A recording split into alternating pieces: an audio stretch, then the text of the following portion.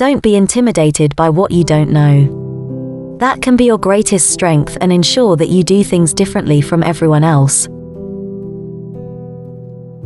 My dad encouraged us to fail. Growing up, he would ask us what we failed at that week. If we didn't have something, he would be disappointed.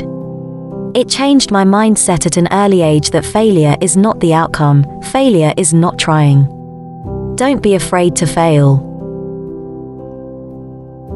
I feel like money makes you more of who you already are. Embrace what you don't know, especially in the beginning, because what you don't know can become your greatest asset. It ensures that you will absolutely be doing things different from everybody else. Having a mental snapshot of where you are going, and what you are moving toward is incredibly powerful. I think failure is nothing more than life's way of nudging you that you are off course. My attitude to failure is not attached to outcome, but in not trying. It is liberating. Most people attach failure to something not working out or how people perceive you. This way, it is about answering to yourself. Failure is not the outcome, failure is not trying. Don't be afraid to fail.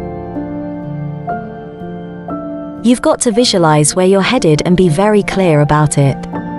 Take a Polaroid picture of where you're going to be in a few years. Where I get my energy is, how can I make it better? The smartest thing I ever did was to hire my weakness.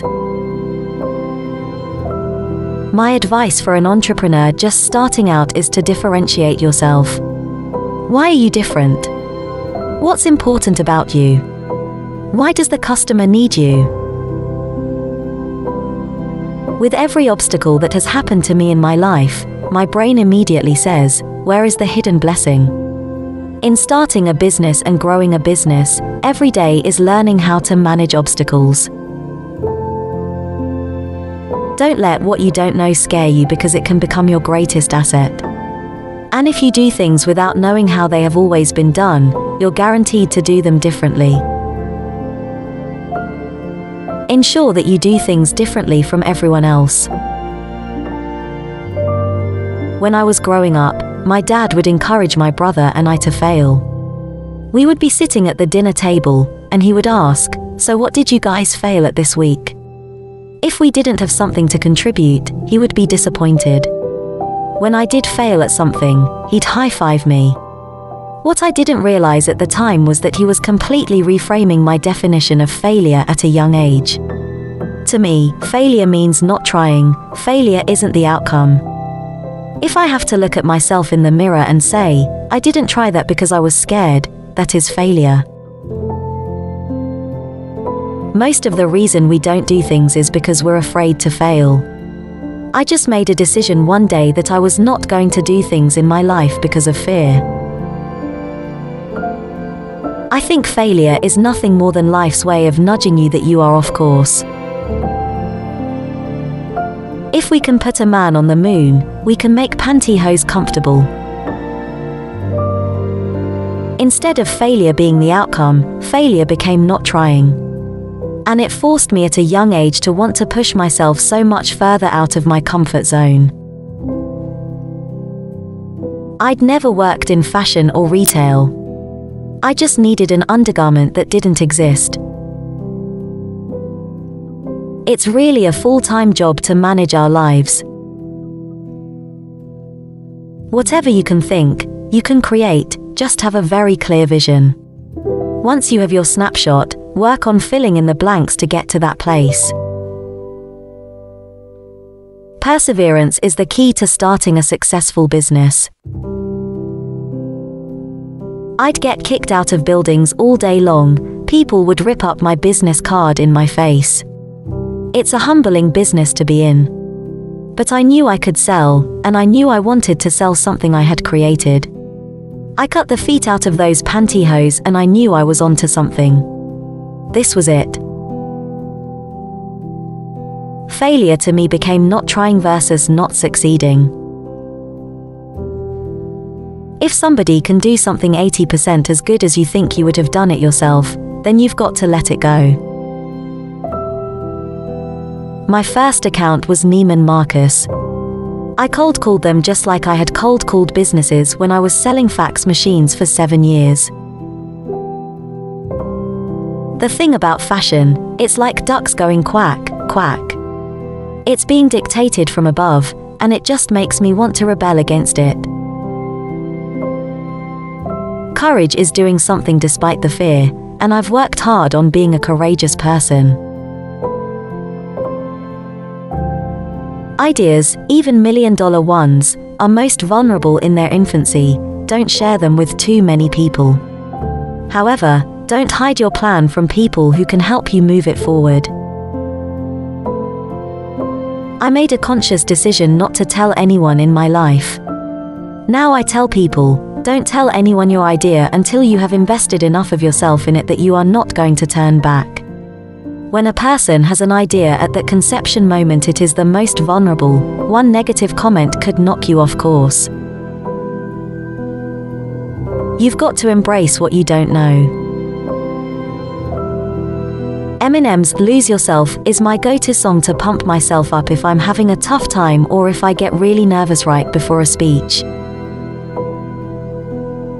We don't have the luxury of time. We spend more because of how we live, but it's important to be with our family and friends.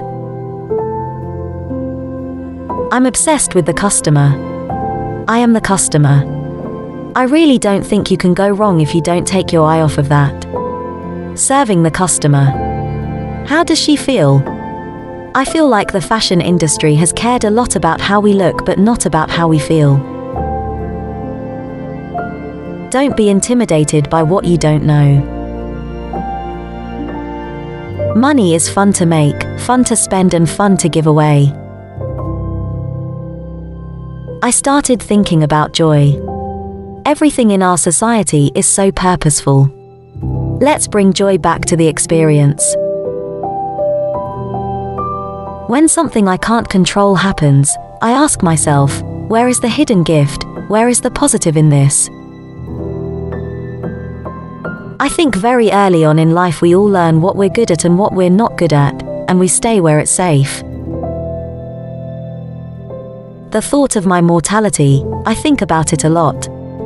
I find it motivating. It can be any time that your number's up. I knew that I wanted to start my own business. I knew that I wanted to work for myself. I was no stranger to the word no. You just have to keep going. It's important to be willing to make mistakes. The worst thing that can happen is you become memorable. What you don't know can be your greatest asset. I always joke and say I want to invent a comfortable stiletto and then retire. I didn't want women to walk out of the dressing rooms feeling depressed and wanting a cocktail. What I most identify with is effortless fashion, looking as if someone's not put a lot of effort into their look. Don't solicit feedback on your product, idea, or your business just for validation purposes. You want to tell the people who can help move your idea forward, but if you're just looking to your friend, co-worker, husband, or wife for validation, be careful. It can stop a lot of multi-million-dollar ideas in their tracks in the beginning. Everything in our society is so purposeful. Embrace what you don't know. Most of us want to tell our co-workers or friends, or husbands or wives, our ideas. For what reason? We want validation. But I feel ideas are most vulnerable in their infancy. Out of love and concern, friends and family give all the reasons or objections on why you shouldn't do it. I didn't want to risk that. Failure is not attached to outcome, but in not trying. This way, it is about answering to yourself. Don't let what you don't know scare you because it can become your greatest asset. Failures are life's way of nudging you and letting you know you are off course. Trying new things and not being afraid to fail along the way are more important than what you learn in school. I couldn't figure out what to wear under my clothes. The body shapers were too thick at the time. Every time I went on stage I was so terrified I almost threw up. I grew up in a house where my father encouraged my brother and me to fail. I specifically remember coming home and saying, "Dad, I tried out for this or that and I was horrible," and he would high-five me and say, "Way to go." I took a fear of flying class, and I always missed the class, because I was always flying. I pledged to invest in women because I believe it offers one of the greatest returns on investment. I am committed to the belief that we would all be in a much better place if half the human race, women, were empowered to prosper, invent, be educated, start their own businesses, run for office, essentially be given the chance to soar. I've always leaned toward a feminine, funky style, even in business settings. I used to paint my nails blue in 1993, before it was mainstream. I have this system where if I buy 3 or 4 new things, I give away 3 or 4 things. Sometimes, it's a very painful system, but shopping is even better when you know that someone else who needs it will be getting. Keep the clothing karma going, I say. Which quote did you like the most? Share your opinion in the comments below. Subscribe and don't miss out the chance to see the next video.